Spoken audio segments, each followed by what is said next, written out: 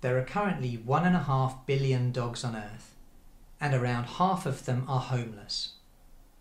Most stray dogs die on the streets, victims of cars, starvation or untreated illness. Some arrive in shelters, and those deemed desirable might be noticed and become part of a caring family.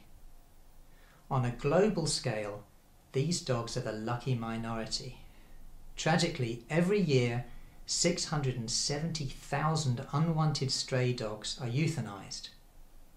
So how should the veterinary community respond?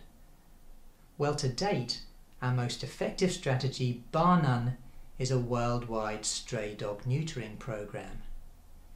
But is it ethical to neuter a growing puppy before rehoming them? Now, the answer to this question depends on our personal perspective. Some might argue that companion dogs inhabit an entirely different environment to stray dogs, and others might counter that rehomed strays are, by definition, our companions. Viewing complex choices from someone else's perspective, like for example a shelter vet, isn't always easy, but it does help limit our tendency to only accept science which confirms our pre-existing personal beliefs.